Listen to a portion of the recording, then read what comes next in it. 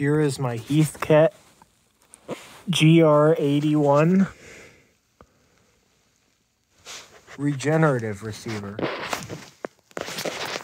It's a regenerative, unlike my super heterodyne radios that I have, my other ones, which are super heterodynes, or SDRs. I got some SDRs too, direct sampling.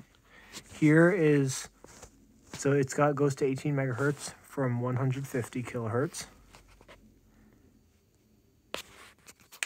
In the back, it's got 3 tubes, 1, 2, and 3.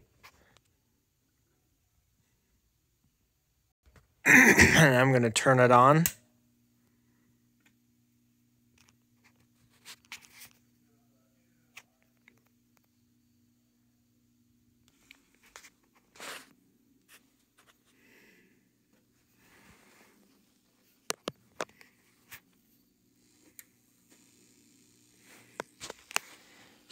How this works, I have to attach my antenna. Hang on. There we go. How this works is that... Oh, wait, let me just turn it on. There we go. So how this works is that you adjust this for the frequency, then you adjust the regeneration control for just how level you want, what level you want it.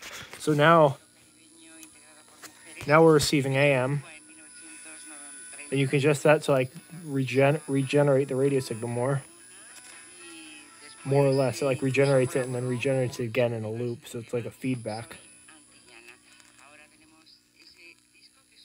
So, and then here's the volume. So it works with AM and it also works with SSB. It's also got fine tuning. So how you would use this for SSB is that you would tune to a station.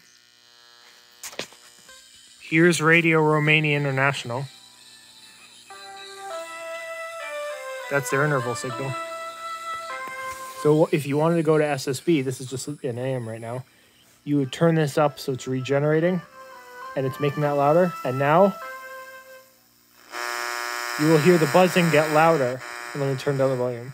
Once you hear the buzzing gets louder, like it like suddenly jumps up, the buzzing and like this noise in the background. And once that does it, it's regenerating so much that it's making an audio tone, and it's basically like making its own signal at the frequency of that. That's how I think it works. I think something like that. But once it gets to that level, that means it's like starting to generate its own, like it will then like have the difference, and then you'll be able to hear the carrier wave. And it'll be you can also listen to SSB signals like that because it's basically generating its own carrier wave. So here,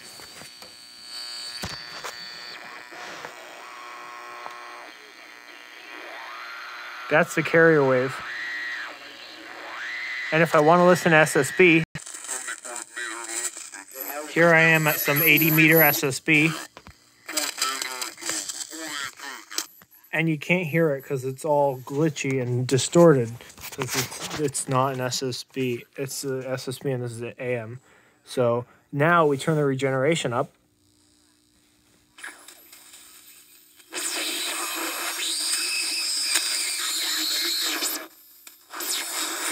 And now we tune it.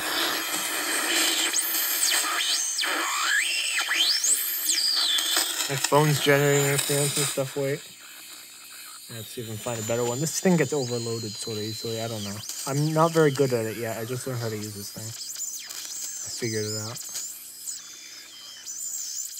It's not too different from super heterodyne radios. This RTTY is always just above 80 meters. I don't know what it is. I live in New England, Connecticut. Alright, there's so much interference and stuff. Wait. Here we go.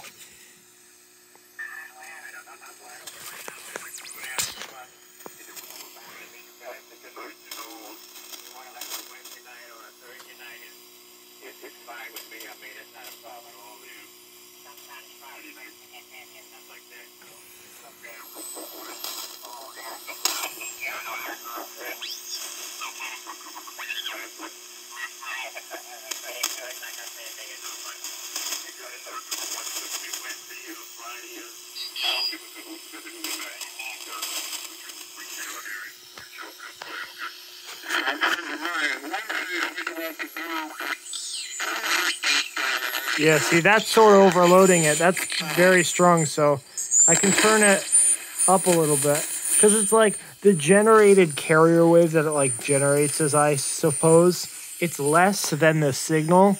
So once it gets less than the signal, then it just the signal just swamps it. It just doesn't work anymore, you know, because they're just too small to like make it work. So relatively, so. But yeah, it works, and I can. It's not very great for SSB, but it does work. So so it's fun to use certainly, and it's great because it's useful. So it's a fun radio. Yeah, it's a little radio, a Heathkit GR-81, and it's got this fun little red light bulb, not an LED, but it's like a little. But it's a little light bulb with a red thing over it, so that's nice. So it makes it look fun. It's the only light on the radio. So, well, that's the radio. I'll see you next time. KC1NZO 73.